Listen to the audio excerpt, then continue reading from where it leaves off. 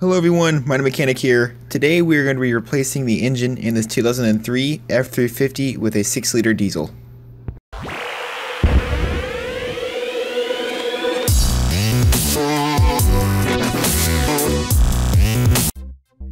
Alright, so I'm going to go ahead and unbolt the back seat.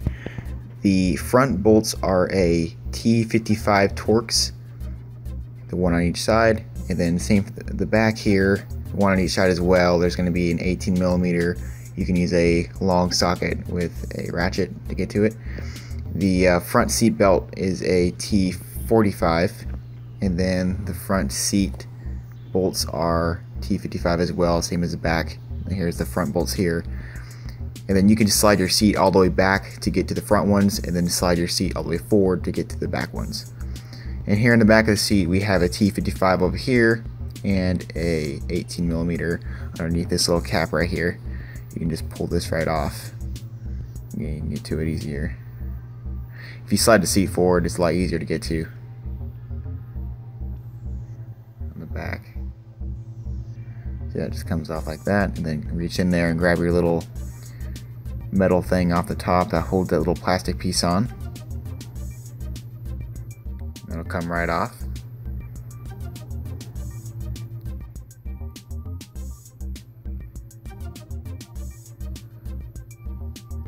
Alright, so underneath the seat you have this little connector for your power stuff on your seat, your power seat. So you just push in that little tab right there and pull apart and it'll come right apart.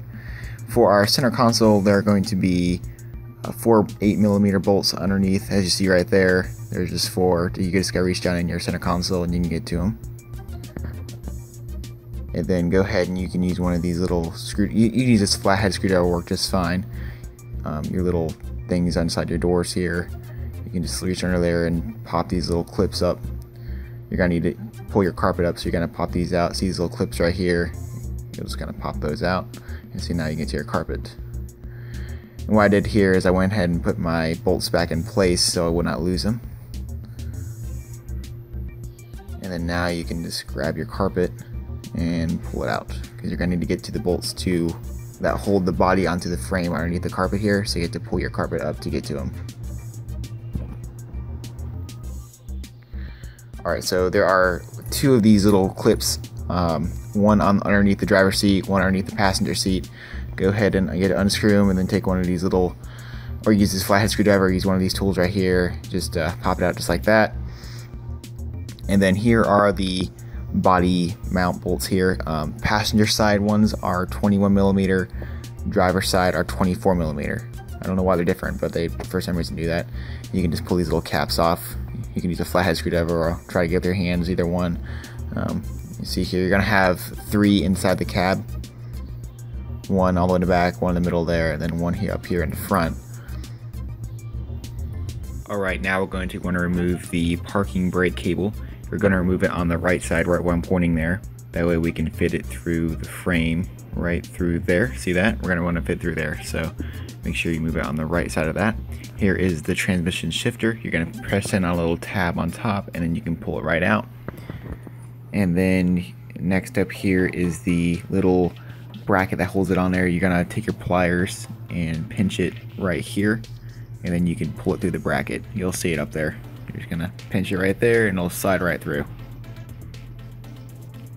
Here we have a ground. This is on the driver's side, or I'm sorry, the passenger side, underneath the door. Make sure you get all your little grounds like this. You want to leave them behind and get them stretched and broken. Here I'm just showing that go ahead and put your bolts back in when you're done. That way you'll make yourself easier, you know, when you're going to put stuff back together. And here I am draining the coolant out of the radiator. You can just unscrew your little drain here and it'll drain your fluid out. And you also want to go ahead and drain your engine oil. Alright, so you're going to want to remove all these little hoses on top, just little stuff like this. I have the batteries removed now. You're going to want to remove both of them after you're done doing your seats, because you're going to need to slide them back and forth to get your bolts out. Alright, so here I'm going to go ahead and remove the little shield here on top so we can get to our stuff down below.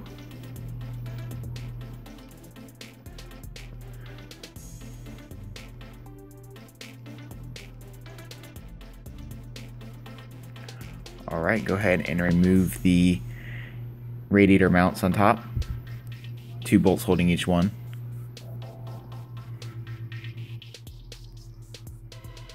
I'm going to go ahead and put them back in there so I don't lose them. Again, like I said, go ahead and try to put as many bolts back in place as you can, that way you don't lose them. Here we are removing the air intake tube, 8mm holding the little clamp on. And here we are removing the air filter. You're going to want to remove all your air intake and all that stuff on the hoses on top.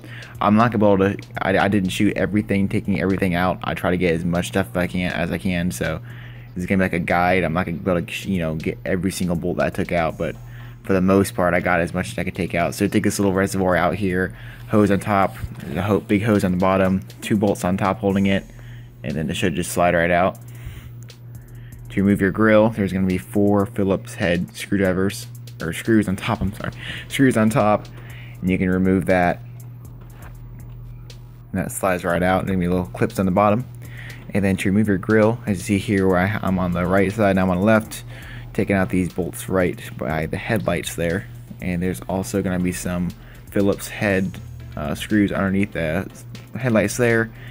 And then there are more, I believe 10 or 8mm bolts on the side, on the outsides of the headlights, as you will see here in a minute, unless I already removed them.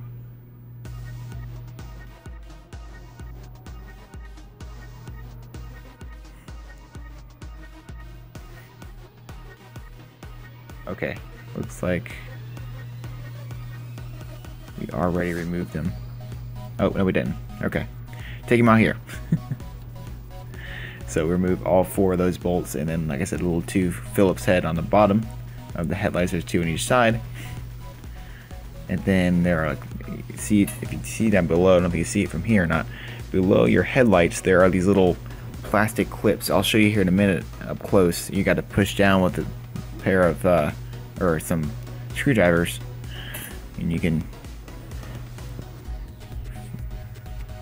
get it free of your headlights and your grill assembly here, or your grill support.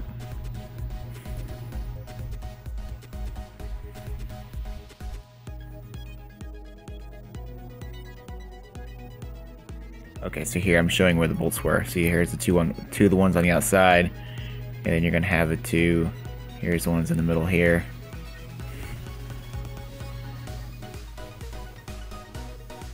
See right there. You're gonna remove your bulbs from your lower headlights and also your upper headlights. Remove all your bulbs. Here's that little plastic thing I was talking about. You have to push down with your screwdrivers.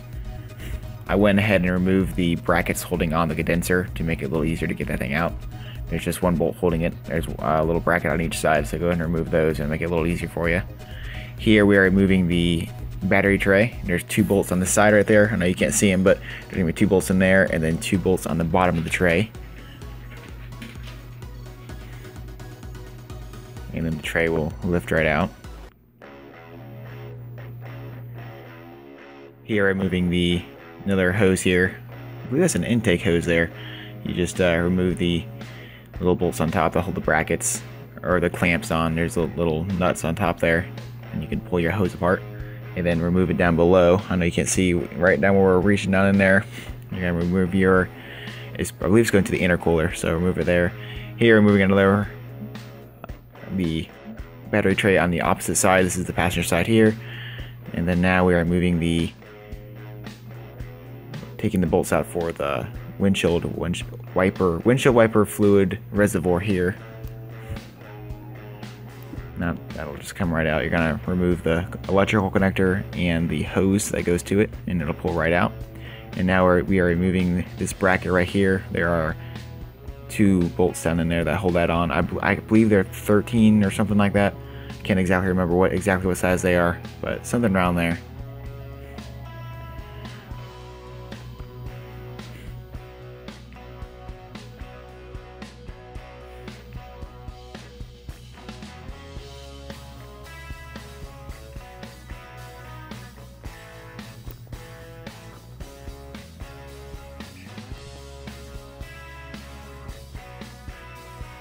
Here, moving this intake tube here, just remove it on top and bottom.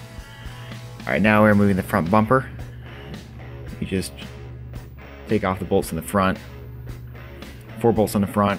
There are 2 bolts on each side where I'm taking off right there. 1 on this side, and I'm going to go up to the other side and take off that side. I know you can't see what I'm doing right now, but here in a minute I'm going to show you up close. So give me a minute here. Okay, now I'm taking the bumper off.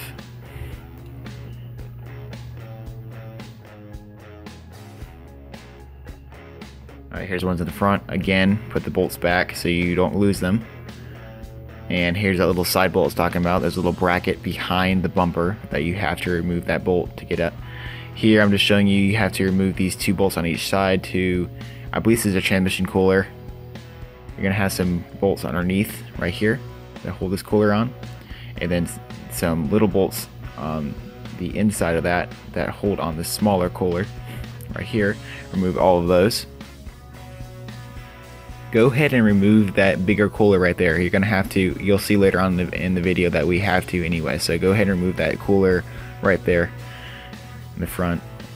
Okay, here I'm showing you the AC lines. You have to remove these 2, the condenser, where you took the condenser out. Make sure you drain your Freon. We actually just undid the lines, but that's not recommended to do that, so drain it properly. Don't do it like we did. Okay, so here are the electrical connectors on the driver's side. You're going to have 3 of these ones going to the computer here, and you're going to have a whole bunch of electrical connectors over there. Take all those out. Also, in this corner right here is where your power steering reservoir is. You're going to remove all those hoses, and you can slide your power steering out. And there's going to be a little bracket you have to remove as well that holds your power steering on. Or not your power steering, but your reservoir. I was showing your brake lines. Remove 3 of those brake lines, and then down in here we have a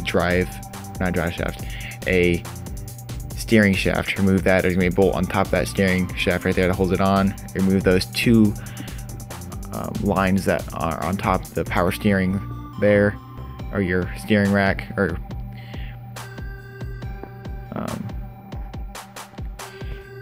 okay, remove all those electrical connectors. Underneath the truck, you're gonna have your radiator hose, a couple oil cooler lines you're going to remove both of those. Now to get your radiator out, you have to push, see right, if you look, your fan shroud is right against your radiator, so you're going to push back on your fan shroud to pull your radiator up. You have to take out your radiator first before you can take out your fan shroud. They're 2 separate parts here. I'll show you in a minute. Here is the battery cable. We went and removed those so it's not in the way. You can just remove it on that one side, put it over here so it's not in your way. And then here, over here, remember I was showing you that they are separate, so remove your radiator first and then remove that little fan shroud, which I have sitting right beside it. See that? You're gonna remove this AC line on top of this little box here, because that goes to the pump down below, and you're gonna have to, or your compressor, you're gonna have to remove that AC line so you can get your body off. And now we are removing this little computer on the valve cover. I believe those were 10mm nuts on there. Again, putting the nuts back on the valve cover so we don't lose them. Here we are removing the, battery cable got twisted around this AC line that I just told you to remove. So we just took this little line off right here, just took it apart right here to, as you see, we'll slide that around there like that. Okay, so here are the body mounts in the front, all the way in the front here. You're going to remove 2 of those. Those are pretty big. I think those are 18mm. You're going to have 1 on each side, so right down in there. Make sure you remove those. Here we are, you have to remove that little hose there. It's a little coolant heater hose, I believe, there. And then now we're going to go ahead and begin lifting up the body. So here's the thing. When you're lifting this thing up, you have to lift up a little bit, make sure you're not stretching anything, keep checking stuff. It's good to have somebody, in this case we had 3 of us doing this, so it was a lot easier having 1 person lift it, 2 people looking out. Just lift a little bit, check everything, make sure everything is disconnected. Also, like even if you disconnect stuff, say your power steering lines, they can still get hung up on something and then stretch. So you gotta lift it a little bit, check everything out, and make sure you know, everything is disconnected. Also, we found later on that we had a couple vacuum hoses over to the left side of the passenger side. We had a couple vacuum hoses and then some other wires and stuff like that. So you're just going to go through and just keep checking and thoroughly check and make sure that nothing is caught. You go underneath through the wheel well, and see here I found another wire underneath here that I had to remove underneath the driver's side there.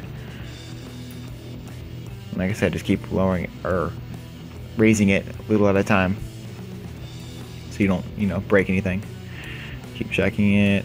Here we had the brake lines started to get hung up on the body, but as we were keeping a lookout on it, we found them and got them out of the way, so no big deal. Just make sure you look out. Here we are removing that cooler I told you to remove before, because we're going to remove it anyway. Go ahead and remove it now so it's not a headache later on. But there's just little hoses on it.